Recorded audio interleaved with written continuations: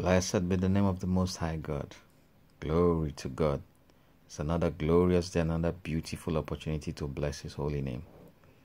Join me as we read from the book of Psalms 103 from verses 1. Hallelujah. Bless the Lord, O my soul, and all that is within me.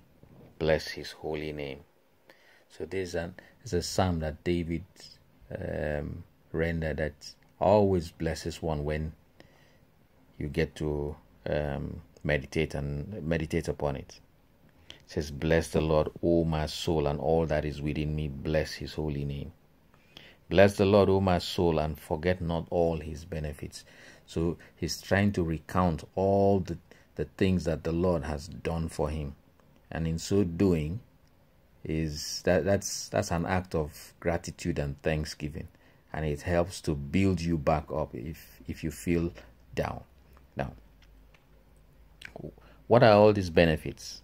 Verse 3, who forgiveth all thine iniquities. So the good Lord forgives our iniquities. Who healeth all thy diseases. So He also heals us. He's giving us revelation here. Who redeemed thy life from destruction, who crowned thee with loving kindness and tender mercies, who satisfied thy mouth with good things, so that thy youth is renewed like the eagles. Hallelujah. In a nutshell, he's just packed, or rather unpacked, the benefits that the Lord renders to His children.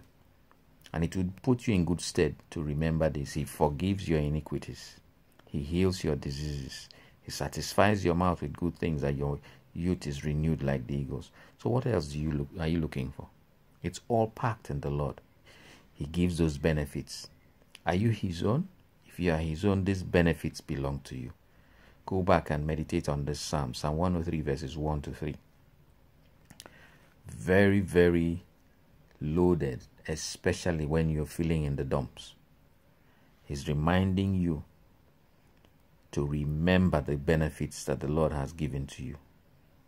If you do, within a short period of time, you'll be lifted. I want to keep this short and sweet.